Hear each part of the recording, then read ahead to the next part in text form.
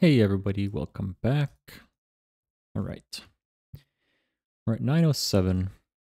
We're playing yet another game to not get into the 800s.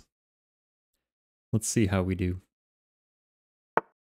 How did I get to 907? I thought the last game that I played I was at 915 and it was a tie. I don't think I played a rapid game. Wait. Oh.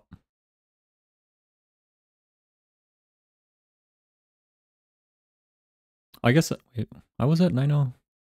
Oh no. I was at 907. Forget everything I just said. I forgot that I played two games against Marcin from Poland and he beat me in the first one. Never mind. Whoops. I thought about that game for the rest of the day afterwards.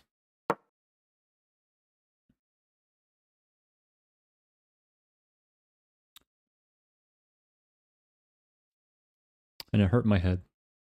That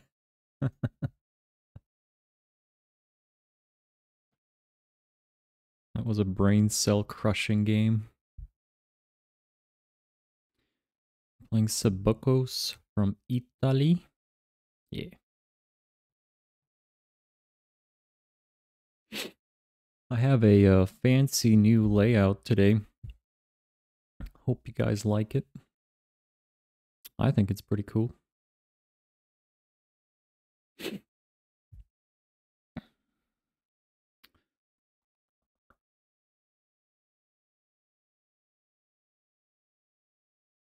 Goes d4.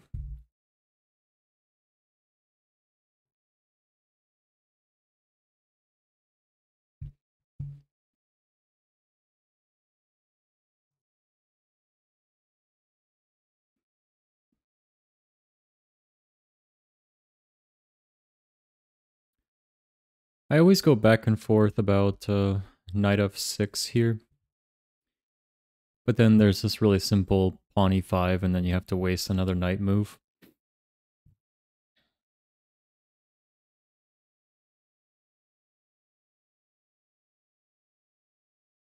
Kind of tempted to play bishop d7.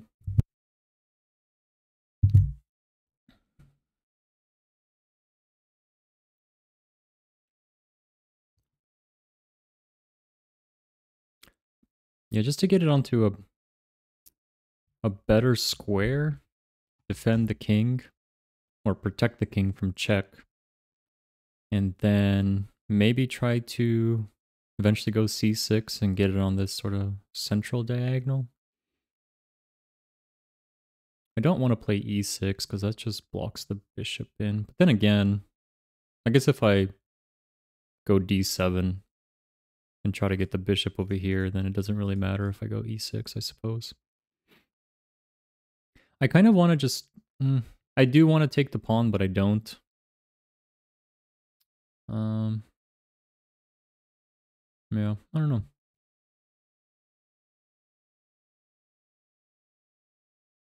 I don't know why I'm thinking so hard about this move, but...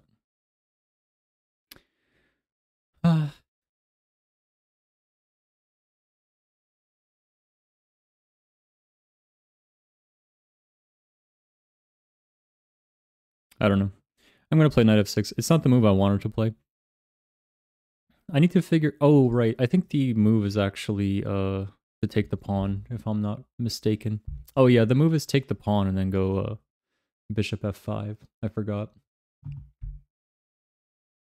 I forgot that that was the book move. Brain's a little slow this morning. Yeah, that's right. That's right. It was take the pawn. I forgot. Whenever there's a e5, e4, d4, c3 situation, the move is just to take on e4 with the pawn. I always forget that. Haven't played that in a while. Oh well. Yeah. So that was kind of expected. I guess we could go for the knight trade here. It's kind of lame. Could attack the queen. Also kind of lame. It just gets blocked in and I lose a knight. Yeah, I feel like I've screwed this game up. I should have taken this pawn.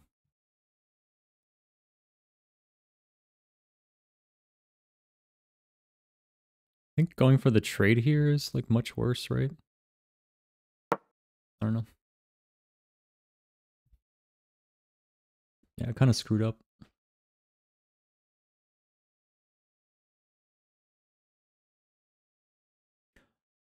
I'm gonna remember that going forward. All about learning from the mistakes around here.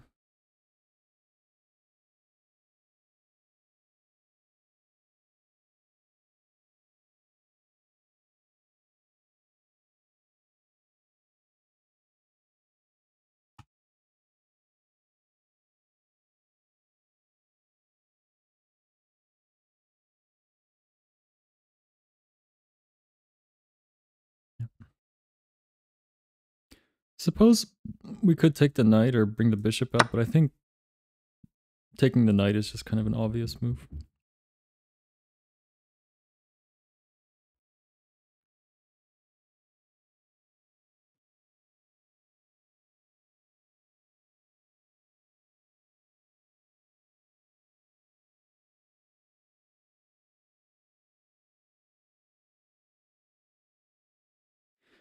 I'm probably going to play bishop f5 no matter what he plays here, I think.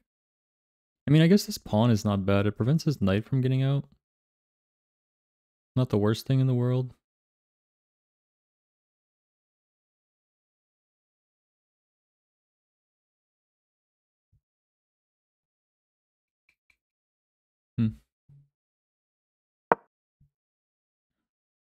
Bishop f5 just so I can play e6 and get the bishop on this diagonal.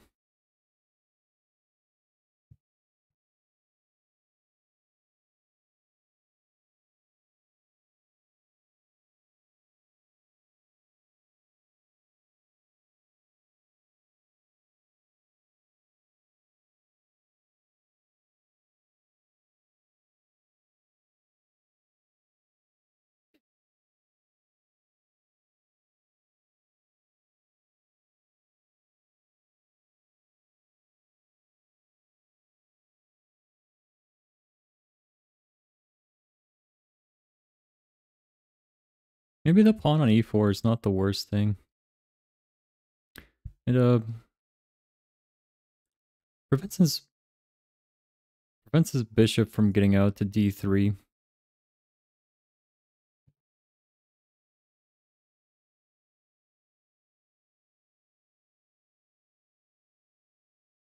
You guys can't hear it because of the noise suppression filter that I have, but there's two children getting yelled at in the background by their mother. Yeah, that sounds really bad. Glad you guys can't hear that.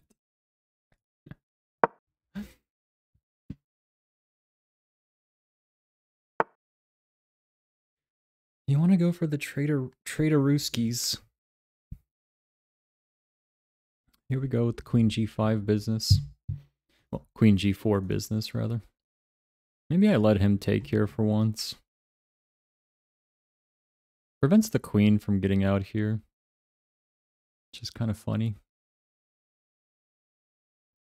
Stacks the F pawns, which is weird.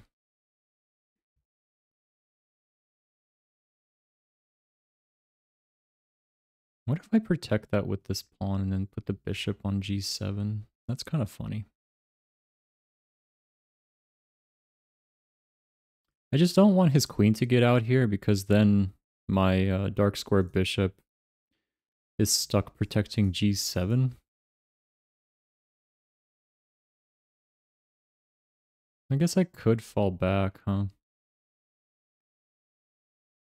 Falling back is just strange, though.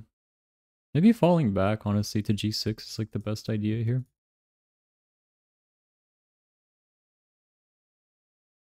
I'm actually just gonna try that. Then it blocks, or yeah, blocks G7 from getting harassed this way. Like, let's say if the queen lands on G4 or something. I actually don't mind this move. Hopefully Sockfish will agree with me.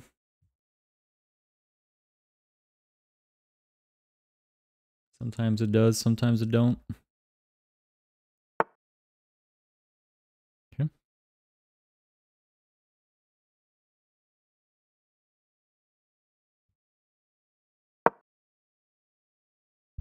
Bring a knight out.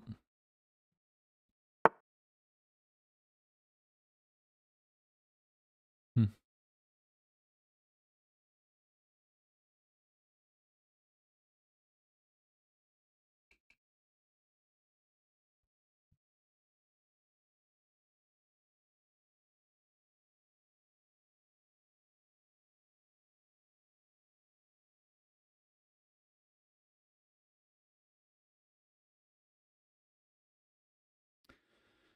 The open H-file ID is kind of interesting here. And then castle and queenside, maybe? I don't know.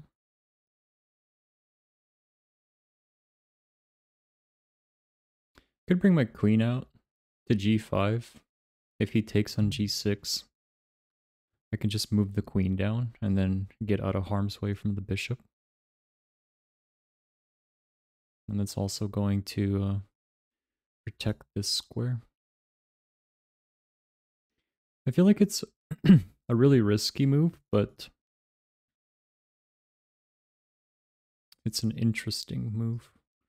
Then his bishop's always going to be defended here. I guess I could push up. Let the knight take or trade off here. I'm really tempted to trade on f5 here and recapture with the pawn. And then this pawn will just, I don't know, have a defender. But I don't really want the open h-file because I think castling queenside is not as good here. But maybe I'm wrong. I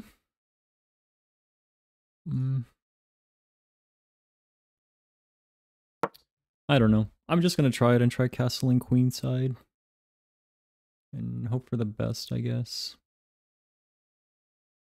You just have really funny pawns on the king side, I guess. But I'm kind of committing to this at this point, so...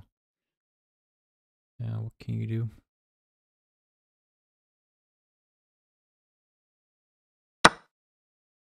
Yeah.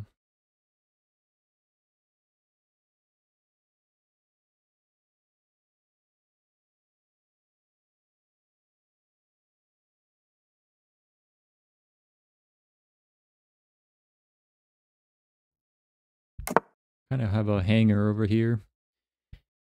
I'm actually really surprised he went kingside considering I have the rook on the h-file like that. But probably castle queenside and then push c5. Try to line these two up maybe.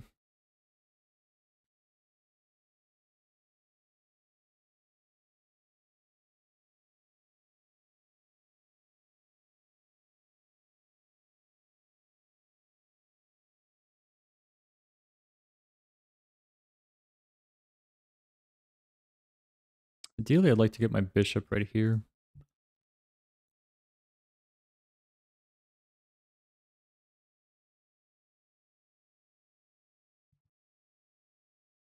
Just gonna go for the castle and play it safe here.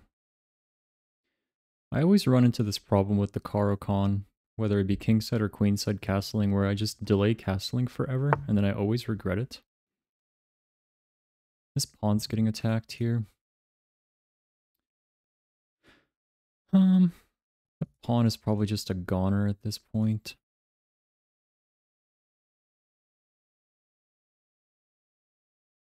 Don't believe I can defend that.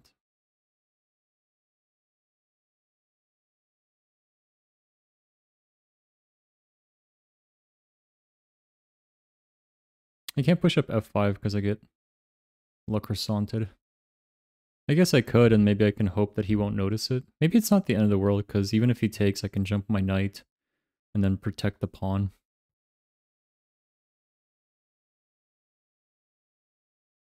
Well, pawn f5. Hope he doesn't notice Le Croissant. And then recapture with the knight. Or just fix this pawn. I don't know. Seems like a risk, but...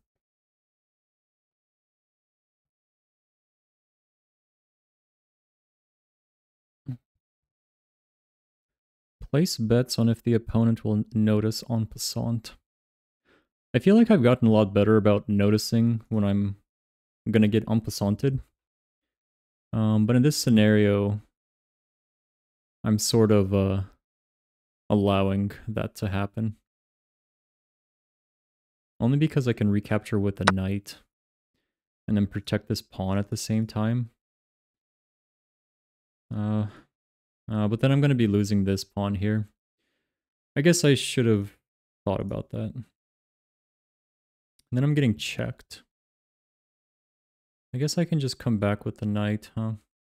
No, but if I come back with the knight, I'm still losing the pawn. I guess I kind of misplayed this. I didn't keep this into account. Whoops. It's a very wacky game.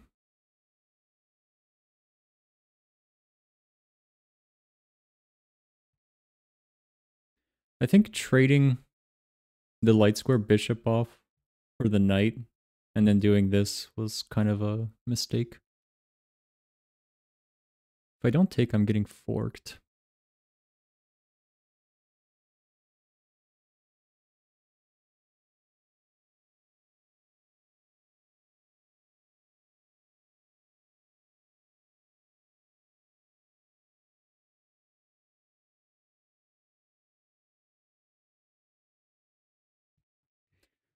There's going to be 2 attackers on this pawn after he recaptures with the queen.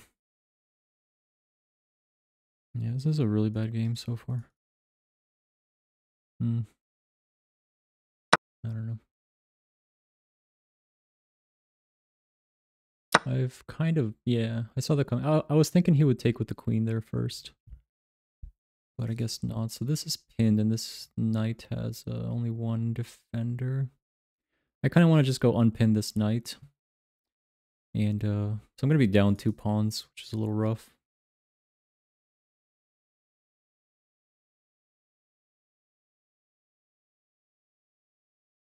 Honestly, if I can get my queen over here, I just have mate. I'm going to just go make it look like I'm protecting this knight. Let's see if he falls for this trap. I have the rook and the queen lined up here. So I do have mate. Maybe he'll fall for this pawn trap here. I don't think he'll fall for it. He seems like he's playing pretty carefully. So even if he takes the knight with check, I can just take with the rook and try to get the check.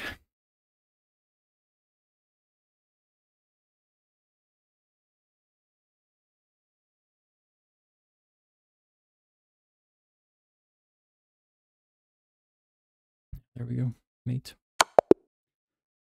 That's all there is to it. All right. Check out the numbers. All right, 77 to 81. Yeah, he had the really big advantage there. I think if he would have just pushed his pawn up or protected with something. Yeah, he had to push his pawn up. No, what could he really do? He'd have to push a g3, I think, in order to defend that.